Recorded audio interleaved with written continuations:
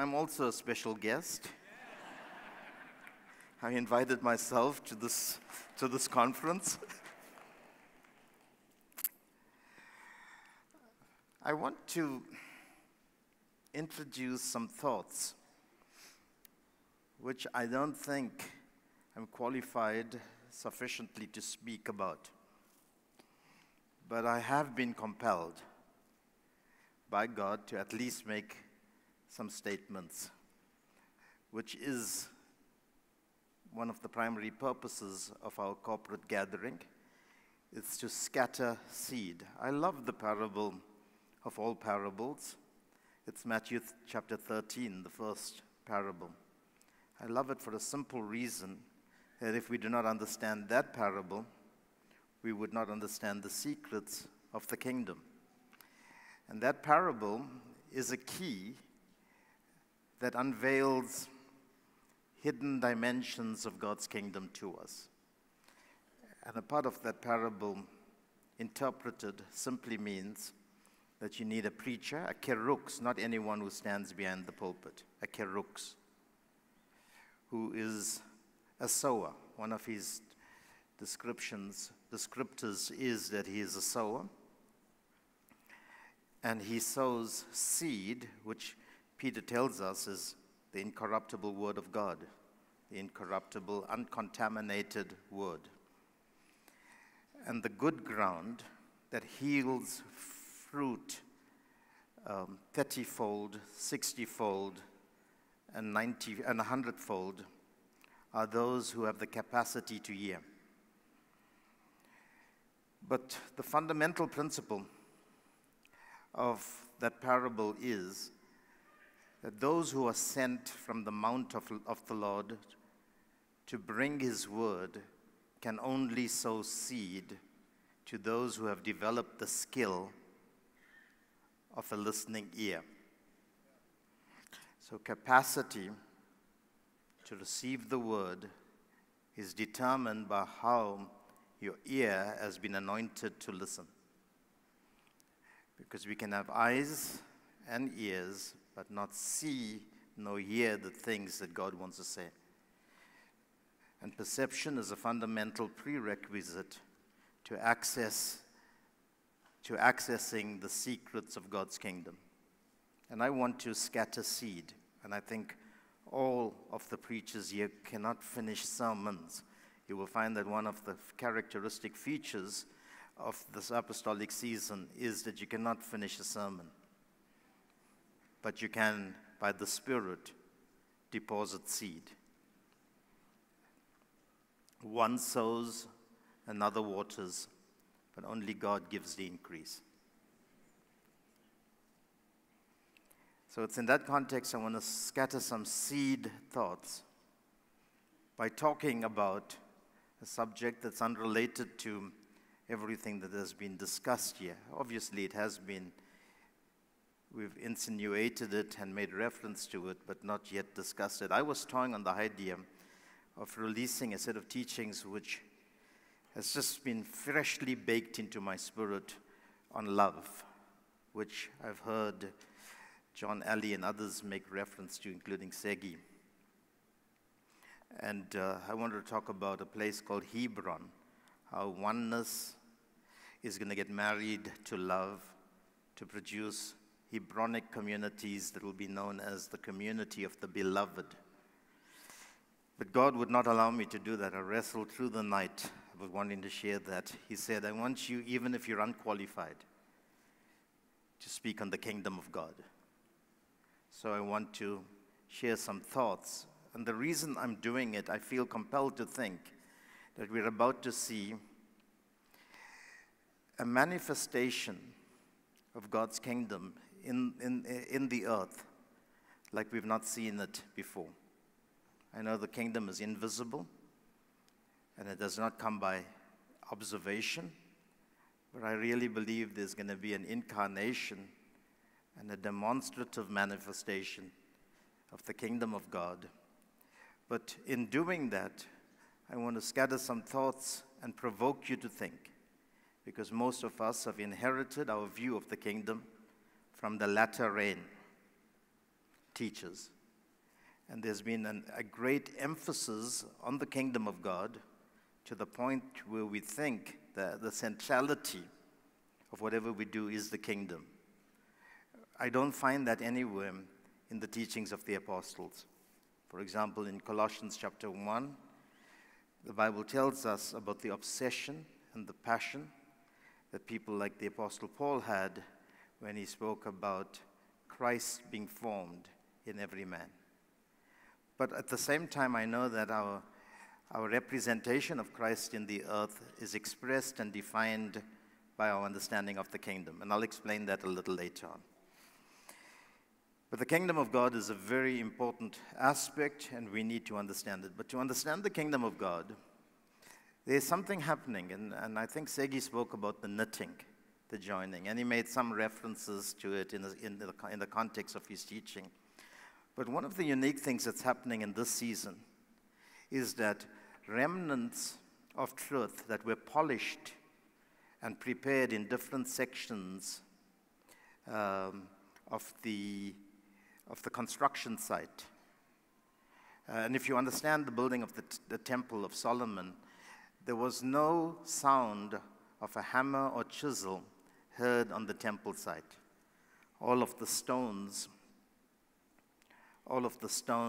were cut out from the mountain, chiseled, hammered, shaped, polished by the mountainside, and was carried to the temple site.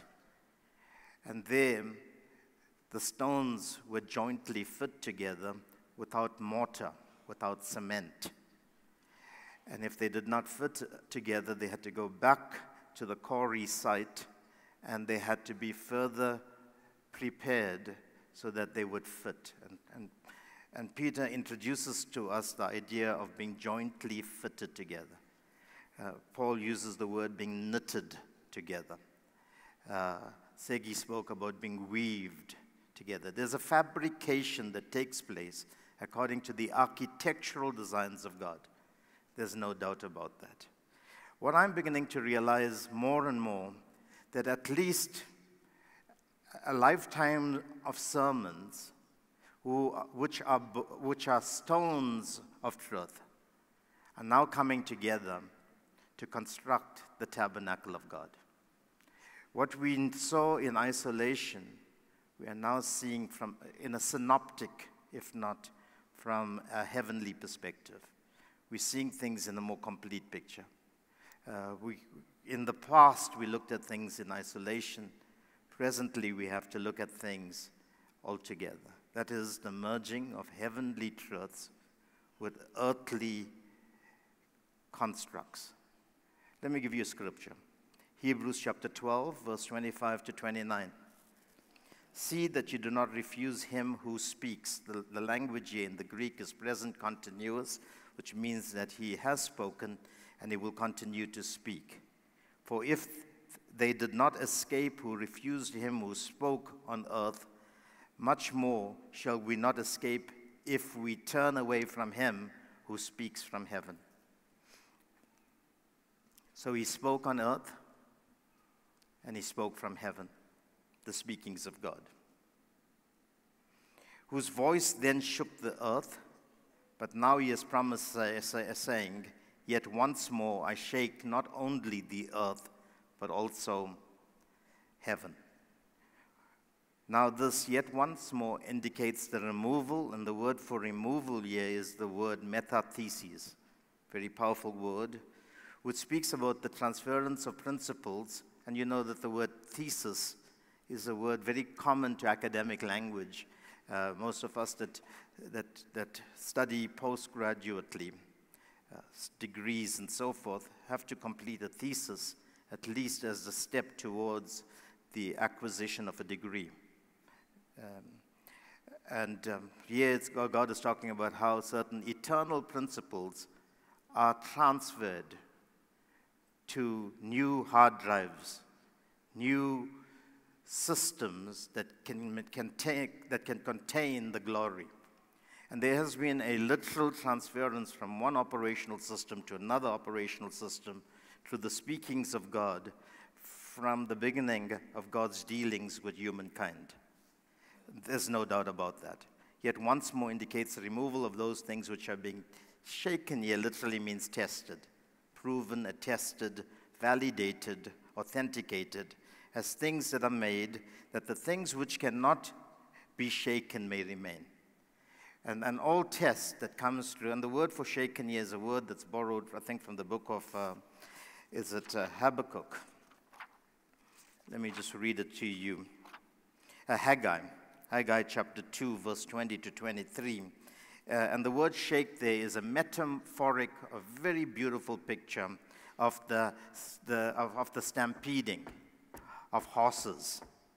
And they cause the earth to literally shake. And horses speak about systems or governmental systems that will cause certain shakings, or the government of God will cause shakings to take place in the earth, so that the things that cannot be shaken will remain. And so God is always, the principle of upgrade is a very powerful principle that resonates with Scripture. We may find technological ways of describing it, but the principle of upgrade is very simply that you may upgrade your devices, but the fundamental principles remain at their naked level to be true to itself. For example, the cell phone, when we first had it, it was such a huge device. You had to be a bodybuilder to carry it. And but the principle of the cell phone, it may have been modified and upgraded, but the principle remained, even though certain systems were upgraded. Are you understanding what I'm saying? Similarly with God, the eternal principles are always true to itself, but the structure that houses the principles will always get upgraded. That's why we cannot talk about form and function without talking about design. An eternal design determines our form and our function in the earth. And yes, God is a God of upgrade by shutting down or by uprooting or tearing down and then reestablishing. And we can see the evolution of the developments of God in portions of Scripture that can be traced back to the first altar that was built. And that altar much later would become a tabernacle under the ministry of Moses. And the tabernacle, under the ministry of people like David and Solomon would become a temple. And eventually that temple will get demolished to become an eternal temple that will be made up of the body of Christ, that is you and me, past, present, and future. And so the systems are always upgrading, but the eternal principles never change. They are true to themselves. Superstructures can change, but the substructure will always be true to itself. They are eternal principles. So it's in that context that we have to understand that there are many shakings taking place with the ultimate objective that only the things that cannot be shaken would remain. It is in that context, verse 28 is given to us, therefore, since we are receiving. And look at how it is saying. It does not say we have received. Therefore, since we are receiving. There is an embrace or a reception which is determined by your accommodation. I learned this, and we learned this in this through all the teachings in the schools from different speakers, that reception, the reception of somebody is preceded by the recognition of that person. For example, you would not receive a stranger into your home unless you can recognize the stranger. And only after you've received him, you could then receive the reward, which could be a visitation of God. Are you with me? So how we perceive a matter determines our reception of it and the subsequent reward of that. Similarly, if we do not have the right perception or recognition of how the kingdom comes, we will not receive it. We will not receive it because this is a present continuous principle, which means that I must know how to receive the kingdom. And when the things that remain are established, then the Bible says we are receiving a kingdom which cannot be shaken. cannot be shaken. It's indestructible, indomitable. It's been tested to be firm and steadfast. It is absolutely trustworthy or reliable, which cannot be shaken lest we have grace. I beg your pardon, which cannot be shaken. And listen to the statement, to receive the kingdom. Let us have grace. Let us have grace, by which we may serve God acceptably. Look at the words here. Receiving a kingdom which cannot be shaken. Let us have grace that we may serve God. Serve God. And you'll see how all this will tie up to kingdom principle shortly. Serve God acceptably with reverence and godly fear, for our God is a consuming fire. I heard God very clearly say to me, there is going to be a demonstrative manifestation of his kingdom. But it is going to be determined by the people who know how to not only be recipients of that kingdom, but administrators of it. And the kingdom of God cannot just be preached. It has to become a means by which we see it established. There's a portion of scripture that's very prophetic. It was fulfilled in the pattern son called Jesus the Christ, but it must also be fulfilled in the corporate son, which is the body of Christ. This is found in Isaiah 9, verses 6 to 7. I want you to follow me very carefully. I'm laying a foundation to some of the things I want to say here. And remember, at the back of your mind, there's an integration of various truths that must be married before you will see the kingdom come. One of the biggest problems we've had in the church is that we have seen the kingdom and spoken of it, but we have not allowed for the prerequisite steps to be established before we would see the actualization of that kingdom. So we've talked kingdom, but we've not seen the realization of it. And what's the reason for that? Because we've put the cart before the horse. Yes, the ultimate is to establish his kingdom, which I will describe shortly to you, but you cannot establish it until we get certain fundamentals in our lives right. So let's look at a few things. For unto us a child is born, unto us a son is given. I want you to mark these words because I'm going to magnify them for you shortly. Because Jesus' ministry did not start when he said the kingdom is coming. There was a preparatory dimension before he could announce the kingdom. And there's multiple steps to it. And part of it is a child is born, a son is given. And you cannot talk kingdom if you don't understand sonship, divine sonship. The ultimate level of why God brought us into a salvic position, why salvation is such a reality. For unto us a child is born, unto us a son is given. And this is very common to Genesis chapter 3. In Genesis chapter 3, God did not speak about, after the fall of Adam and Eve, that he's going to give them a kingdom. All he said was, the seed of a woman will bruise the head of the serpent. We have to read into the text what God is saying. For unto us a child is born, for unto us a son is given. And that took in Jesus' life 30 years.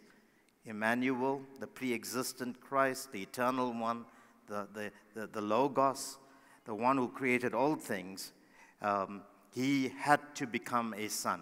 And it was a process of 30 years, according to the attestations of God. The pre-existent I'm talking about. I'm not talking about an adopted son. I'm talking about the eternal son. So this is a very important principle. And his name will be called Wonderful Counselor, Mighty God, Everlasting Father, Prince of Peace. Of the increase of his government and peace, there will be no end. Upon the throne of David and over his kingdom, to order it and establish it with judgment and justice from that time forward, even forevermore, the zeal of the Lord of hosts will perform it. And there's a few words here. The one is order, the primary meaning of this word, and this is a verb. And this verb, order it, has an action to it. And it speaks about to cause something to stand in an upright position. So when we're talking about ordering the kingdom, we're talking about how can the kingdom come to stand in its upright, fixed, and steadfast position. And that's not going to happen in a vacuum. It's going to happen, until it will not happen until certain prerequisites are in place. That's what God said to me. That's why this is such a poignant time, and listening to messages on sonship and so forth are so critical to understanding the advancement of the kingdom, because we do know today that woe is the land whose king is a child, but blessed is the land whose king is a son of nobility. And God never say to David in Psalm 2, ask of me for the nations, without first saying, today I will declare the declaration, you are my son. Okay. After the decree is released, then he says, you have the right now to ask for the nations. Many of us in our prayer meetings are asking for nations, and we can't even have some meat in our refrigerators. But we want nations, simply because we've never understood that sonship is not a theoretical privilege. It is actualized through a process of development and growth. And so this word means, when we speak about the kingdom here, upon the throne of David and upon his kingdom, and over his kingdom, to order it and establish it with judgment. The word order here means to bring the kingdom to an upright, fixed, and steadfast position where it will not be moved. It's an unshakable kingdom. It also means, the word establish means to energize something. And it speaks about how a people could energize this kingdom. So there's some key principles here. So if we want to order something and establish it, if we're going to bring it back to its upright position, then there has to be an energizing of it. If you go to the original words, how do we strengthen something? How do we energize it? How do we sustain it so that the kingdom is not here for a moment and then it disappears because of corruption or because of the weakness of the church, etc.?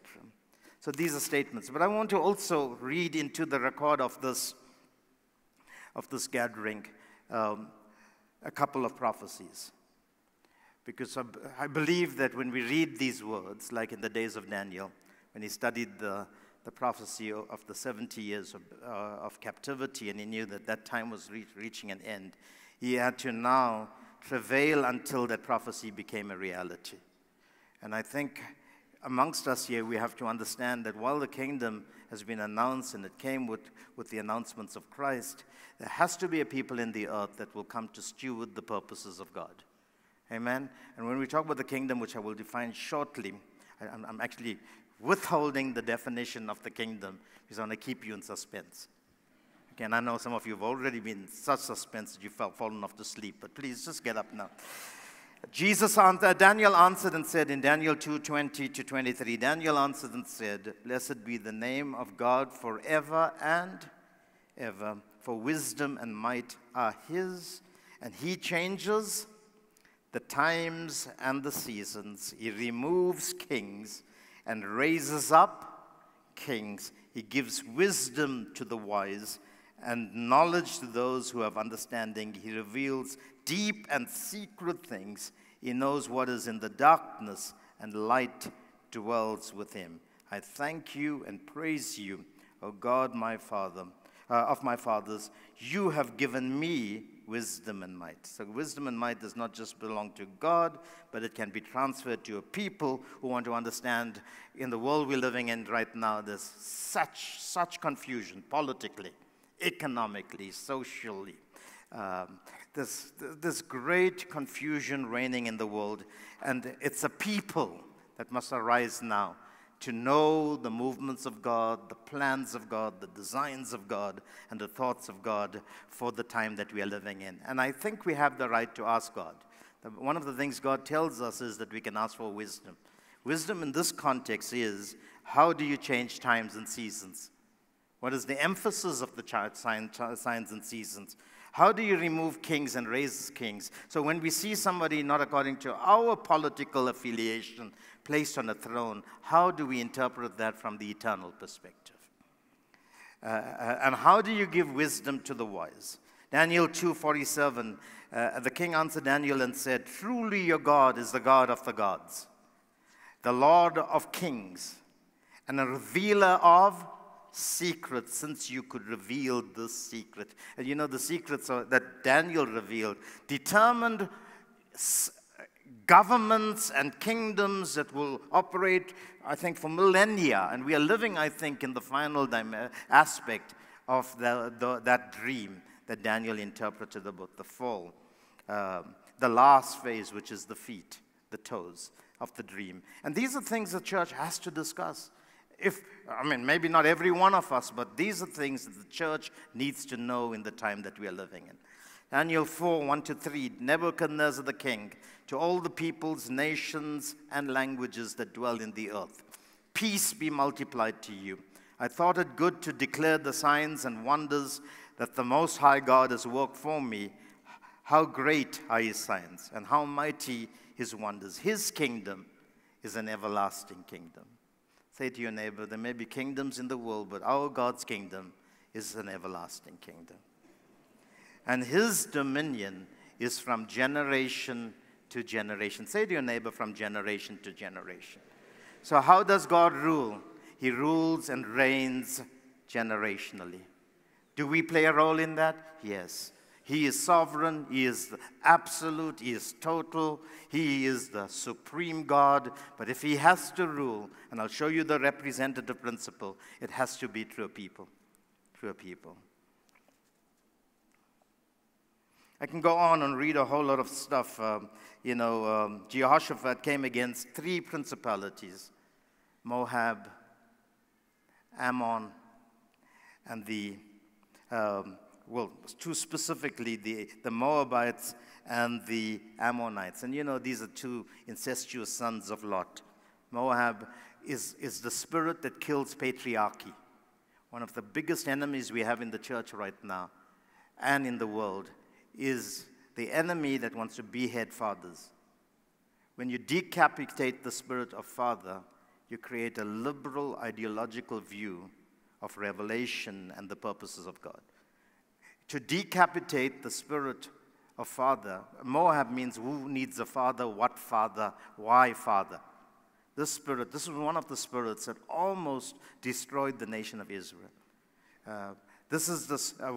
When Balaam was recruited by the king of Moab, he was recruited to bring a curse upon a people that was moving according to family arrangements through the wilderness, and he refused to let them pass through his land, because he knew if they passed through the land, he would destroy the weapon they had, which is to kill the spirit of fathering.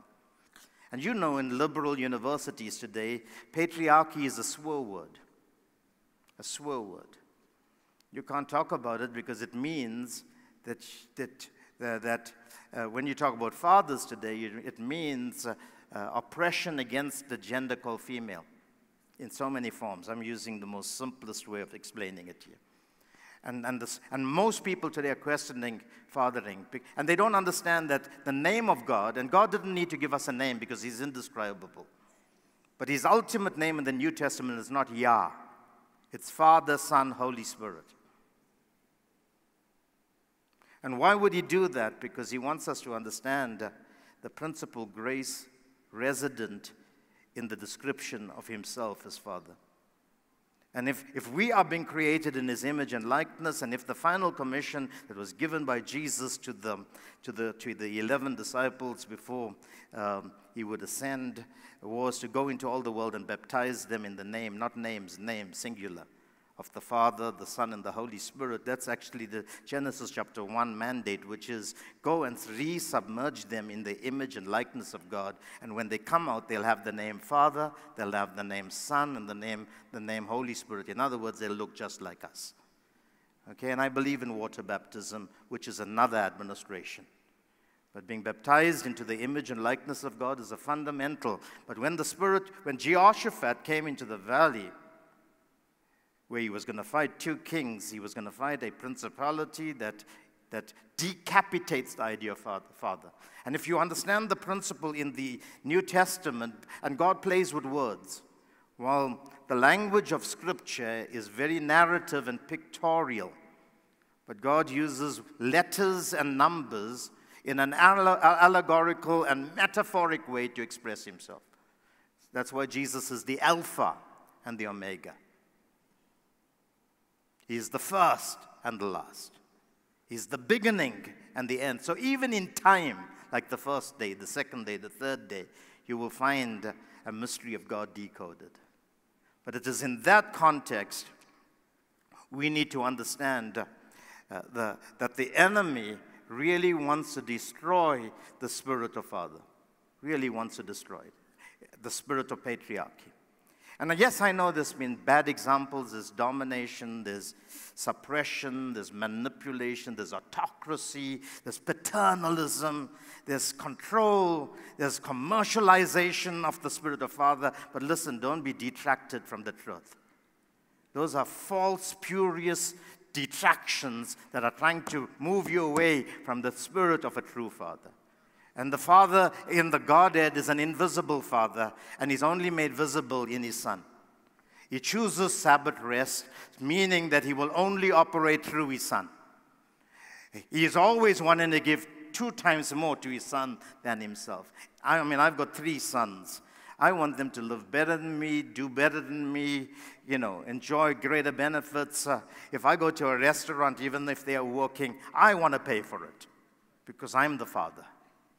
That's the culture of it. And I know there's some very bad examples, but that's not going to stop us and allow that spirit of Moab to come back into the world. And in the valley of Jehoshaphat, he had to fight that spirit of Moab and the spirit of the Ammonite, which encourages fraternity. Ammon means my brother.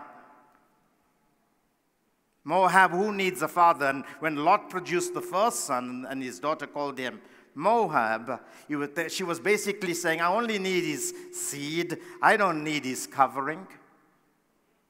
I'm not interested in marriage. I'm just interested in preserving a lineage.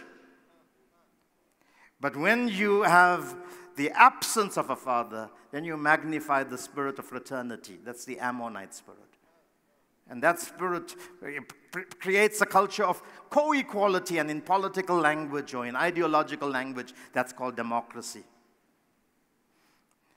That's why one brother will go to another and say, we want you to be our king. And the spirit of the Father is destroyed. So they came to do battle against Jehoshaphat, and there's a whole story to this, but in verse 5, then Jehoshaphat stood in the assembly of Judah and Jerusalem, in the house of the Lord before the new court, and said, O Lord God of my fathers, are you not God in heaven? And do you not rule over all the kingdoms of the nations? And listen, guys, people, this is the time now where I know, I've never taught kingdom the way, because I've never felt qualified to teach it. Never. And never felt compelled to teach it. And I've made passing references to it, but God said to me in this conference, you release a sound from this platform that my kingdom is coming to a people. Those people better get ready. Because in this generation, something is going to happen. And so I know that these words now, we have to take ownership of them. We have to take ownership of them. But there are prerequisites which I want to talk about. And you do not rule over all, and do you not rule over all the kingdoms of the nations?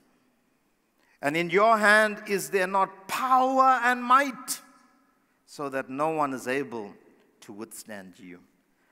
Are you not our God, who drove out the inhabitants of this land before your people Israel, and gave it to the descendants of Abraham, your friend, forever? And they dwell in it and have built you a sanctuary in it for your name, saying, if disaster comes upon us, listen to this. And building the sanctuary is a key here. Sword, judgment, pestilence, or famine, we will stand before this temple. And in your presence, for your name is in this temple. And we are the temple now. And cry out to you in our affliction. And you will hear and save. So building the temple is important before you can even understand God's rule and reign. And now here are the people of Ammon and Moab and Mount Seir, which is the spirit of Esau, which is another spirit that removes the idea of firstborn. In Christ, we are not the sons of God. In Christ, we are the firstborn sons of God. As He is, so are we. And if He is the first of the firstborns, we'll give Him that recognition because He's our King and our Lord. But in Christ, you are seated with Him. That's why you're a joint heir with Him. And the Spirit comes, the spirit of Esau, whom you would not let Israel invade when they came out of the land of Egypt. But they turned from them and did not destroy them. Here they are rewarding us by coming to throw us out of your possession, which you have given us to inherit. O our God, will you not judge them? And these are kind of prayers, and we can go to 2 Kings chapter 19. I don't have the time to do it, verse 15 to 19. Obadiah chapter 1, verses 17 to 21. Dr. Ben mentioned that then saviors shall come to Mount Zion to judge the mountains of Esau, those that have not appreciated their birthright status of being a firstborn son. His only firstborn sit at the right hand of the Father. And the kingdoms shall be the Lord's. You can read Daniel chapter 2, verse 44 and 45. In the days of these kings, the God of heaven will set up a kingdom that shall never be destroyed. And the kingdom shall not be left to other people. Say to your neighbor, the kingdom shall not be left to other people. And you are not other people. Say to your neighbor. It's about us. You know, we're seeing so much of confusion politically in South Africa and in many parts of Africa, leave alone the world. But I think it's time we stop blaming the people who rule. Let's get back to bringing God's kingdom.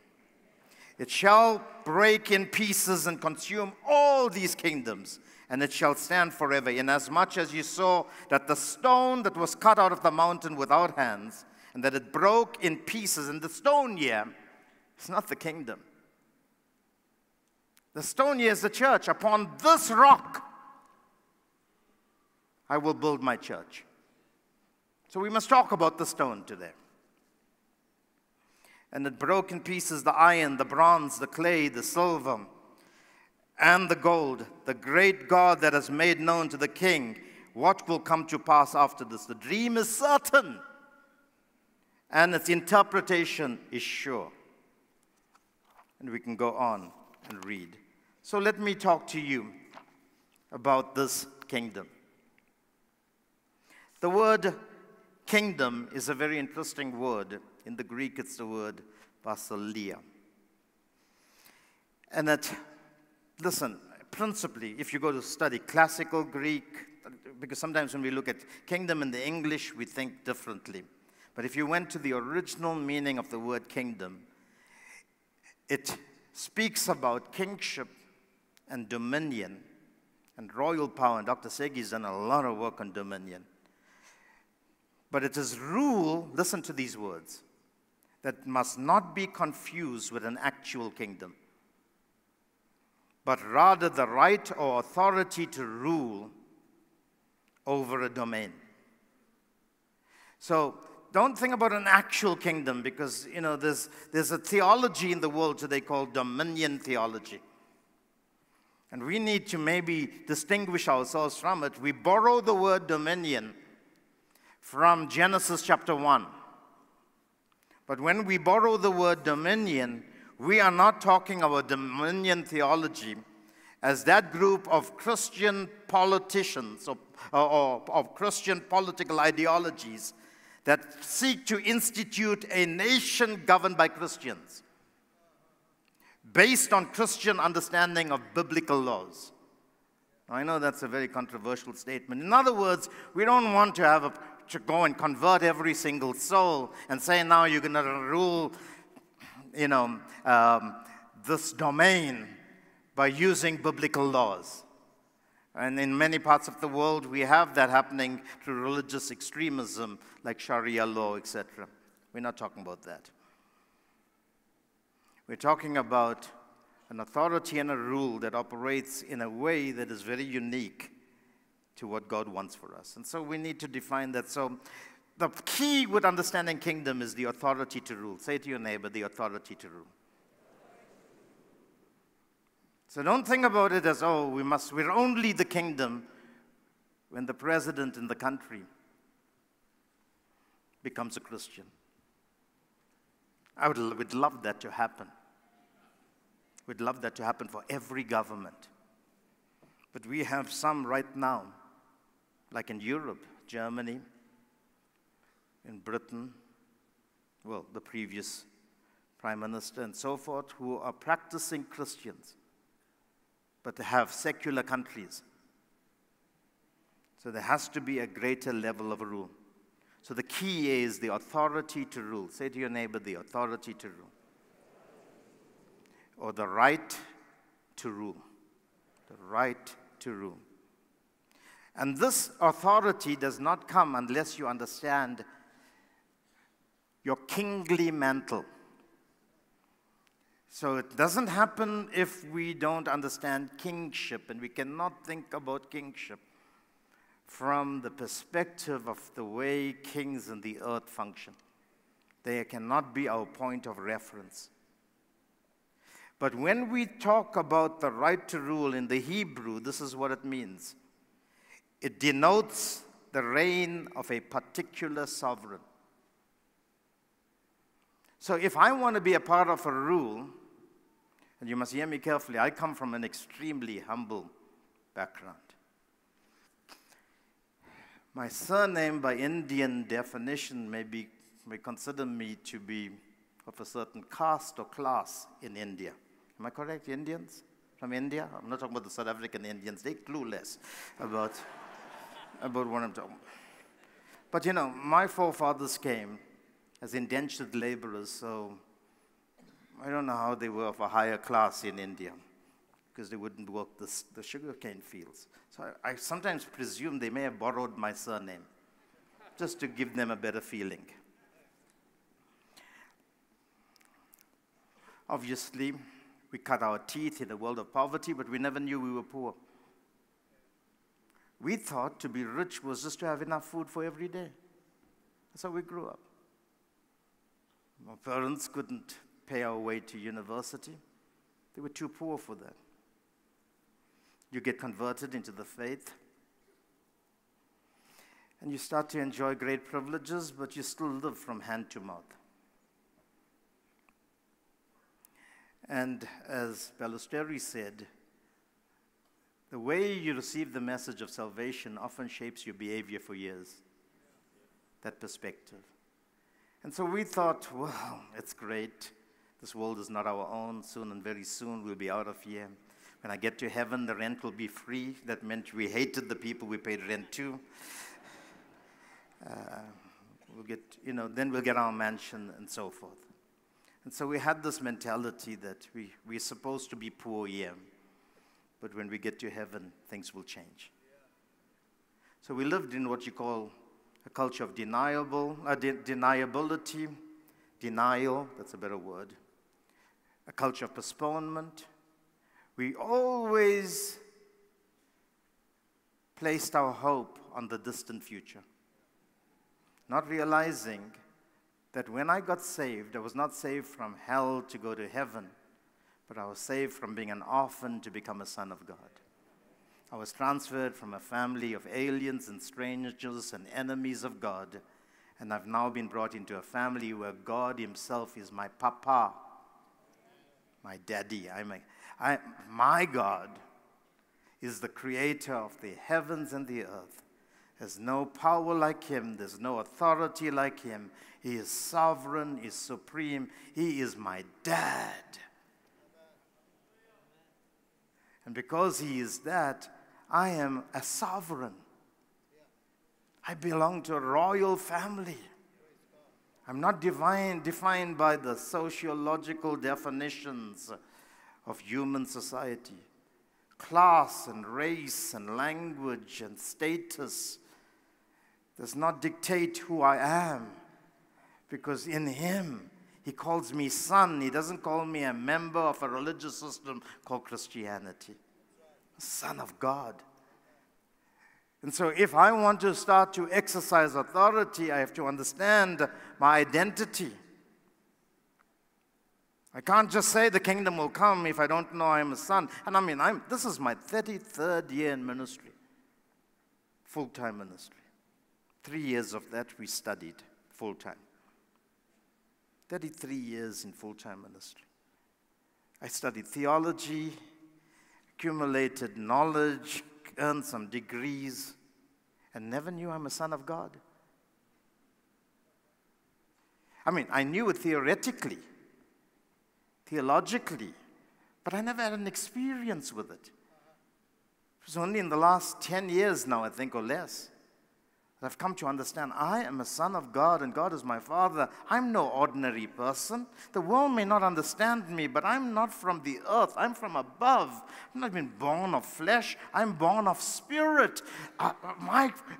There's only one God, and He's my Father. Do you know that kingly authority can never take place without you understanding who you are? I hear people quoting Acts chapter 1, verses, I think it's 7 and 8. If you can put it on the board for me. And Jesus said, you will receive, Acts, not Colossians. Next verse. And you shall receive power when the Holy Spirit has come upon you. And what does power mean for most of us? Goosebumps. Falling down. Shaking. Manifestations. You know what the word power is in the Greek? It's the word dunamis. And yes, for us, dynamite. But there was no dynamite in Acts chapter 1. Like we have weapons of war now, bullets and cannons and missiles and so forth. So power was, it's not, dunamis is not power as in power. Catch my coat and 10 people fall. Yeah, that's showmanship. That's insecure preachers trying to show how powerful they are. The word dunamis gives birth to a word called dynasty. And the word dynasty is the word that speaks of a specific family line. We have the king with us here, of the Bapedi people, if I may use that as an example. He comes out of a line. He is King Mampupuram III. And he inherits his power from his father. And his father inherits his power from his father. And that line gives him the right to exercise rule, representation, jurisdictional privileges over a certain people group. And with it comes certain privileges. Your power is not based on your goosebumps and how long you prayed and whether you spoke in tongues for 2 hours. Now, all those things are important. But your power does not come by how you feel. This is an inherent power. And the word inherent means in here. And it's determined by knowing who your family line is. And if you know that your line can be traced back to God and you are his son, then even if you whisper, demons will flee.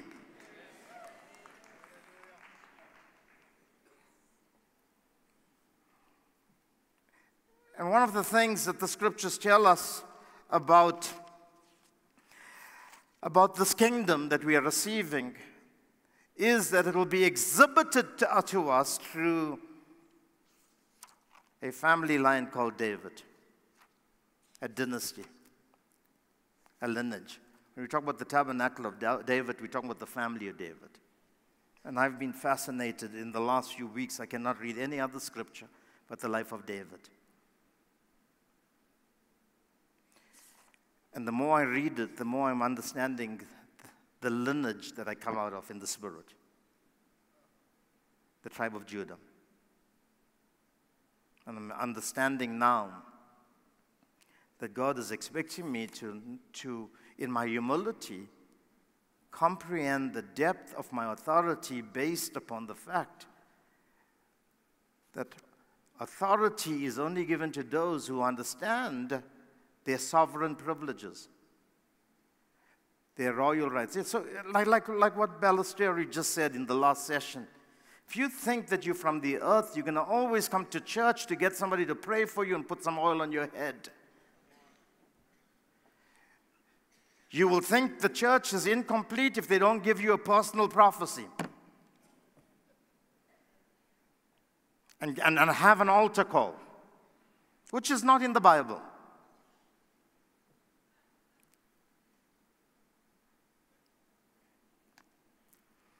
And we're going to have a consumeristic culture, and that's why we produce people on pulpits that have taken advantage of the ignorance of people, and they've become peddlers of God's word.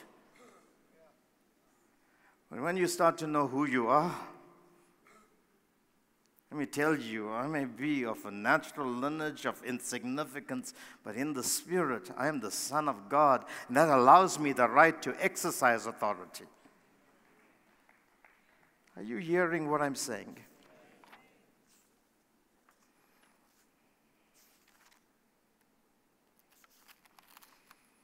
So God wants us to come to the place of understanding that to talk kingdom is to talk about your right to rule. And wherever you are, the kingdom has come. So without you, there is no kingdom, because kingdom means the rule or authority of a king. It's made up of two English words. I'm going to use the English.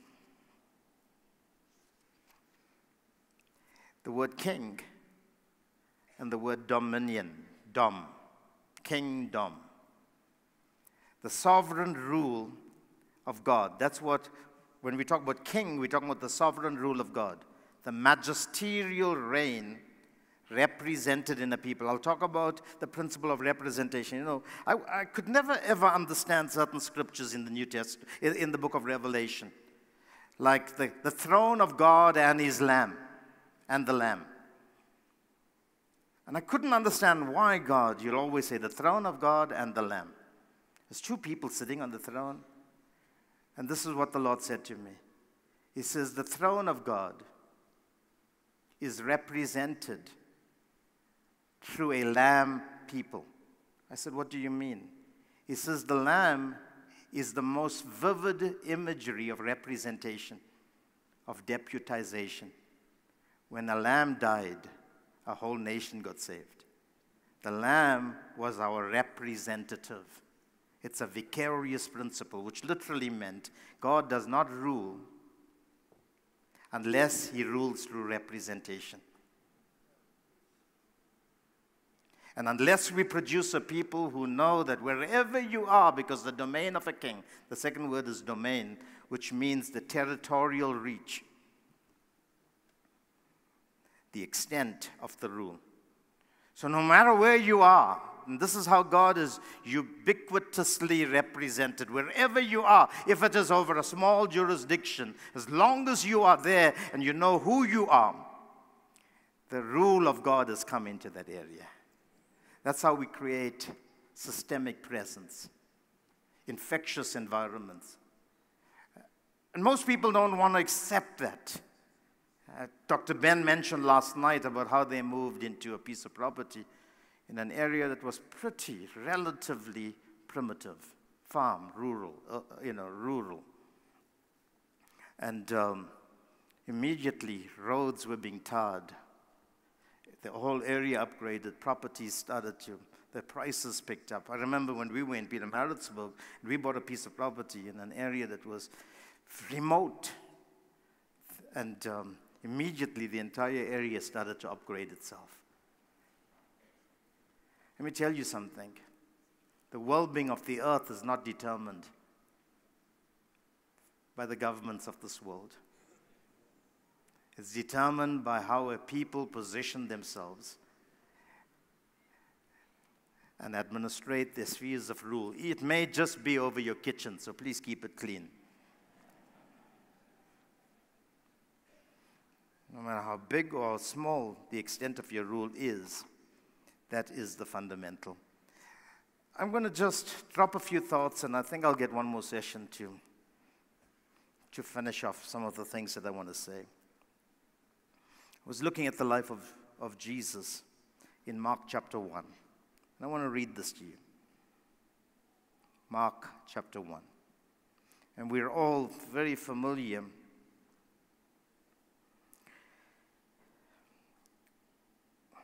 with some of the things. But I think we need to situate this within the context. Mark 1, verse 9. And it came to pass in those days that Jesus came from Nazareth of Galilee and was baptized by John in the Jordan. And immediately coming up from the water, he saw the heavens parting and the Spirit descending upon him like a dove. Then a voice came from heaven, "You are my beloved Son, in whom I'm well pleased." Now look at this, because a lot of people don't see this, but they want to quote the latest scriptures. Immediately the Spirit drove him into the wilderness. And he was there in the wilderness 40 days, tempted by Satan, and was with the wild beast, and the angels ministered to him. So mark the words. Jesus did not come out of the water and say, "The kingdom has come." Can you see it? After he came out of the water and the Holy Spirit took over the leadership of the life of Jesus, he had to be taken into the wilderness, and he was there for 40 days. And we know the testing he went through, a rigorous testing in the wilderness. And what was the test? Are you the Son of God? So you cannot talk kingdom if you do not talk sonship. Because we've been predestined to be conformed to the image of the only begotten of the Father. Romans 8:29. And then there's another thing that happened. Now, after John was put in prison, Jesus came to Galilee, preaching the gospel of the kingdom of God. So there had to be also the shutting down of another voice in the earth. The beheading of John, before Jesus could say, the time is fulfilled, and the kingdom of God is at hand. Repent and believe in the gospel. So what are the steps to getting to the place where we can start becoming a demonstrative people, declaring the kingdom of God? Step number one, I believe, is that you have to be born again. And we'll talk about that later, because Jesus said that you cannot see or enter the kingdom unless you're born from above and you're born of the water and the Spirit. But being born again does not give you the jurisdictional privilege, the executive right to preach the kingdom. If you read what we read earlier on from Isaiah, the child has to become a son. I've often asked myself, oh God, why is the church not realizing all the promises you've made? We should be richer than the natural Jew. We should be more blessed than the natural seed of Israel, of Abraham, of Abram. Why is it the church is not producing the kind of people we should? And the Lord said to me, as long as the hair is a child, he's under servants, custodians, and guardians until the time appointed by the Father, which is sonship. That's the first step. The second step is going through what I would call the wilderness of preparation. And the wilderness of preparation is a place of isolation, of hiddenness, of invisibility. God himself had to be relatively hidden. Imagine Emmanuel being with you, and for 30 years we don't have a record of it. Only for a brief moment when he was 12. We don't know whether he performed miracles, like folklore and tradition would say. We don't know whether he was an extraordinary child, even though he grew in grace and favor. And he grew unto the Lord and unto men. He grew in stature, and he grew in wisdom. Yes, we know those things, but we don't know the full story. But he had to be developed. That's the maturation process. And only when he came to the place of submission to the will of God, and he did not submit to water baptism, he submitted to righteousness. And righteousness demanded that he gets washed. The lamb had to get washed, and we'll talk about that later. Then only did the Father declare after 30 years. Imagine 30 wasted years. God in the flesh. Because the baby could perform, by our estimate, the same things a mature man could. Because he's God. God chose not to. So if we want to see maturation, then maturation is a very important thing. We call it the teleos moment. The word perfect does not mean without blemish or spot. It means mature, complete.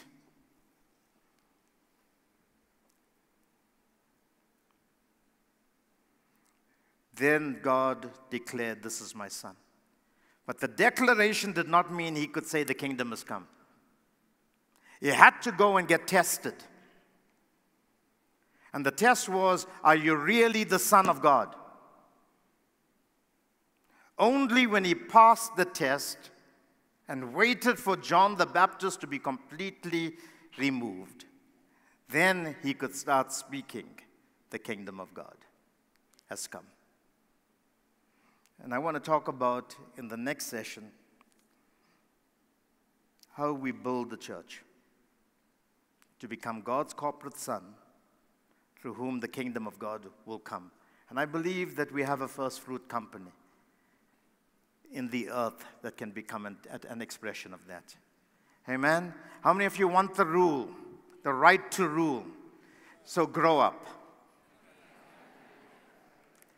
Get connected to all those impartational graces so that the spirit of sonship can come back into our lives. Because let me tell you something, most of us are functioning as Christians, not as the sons of God.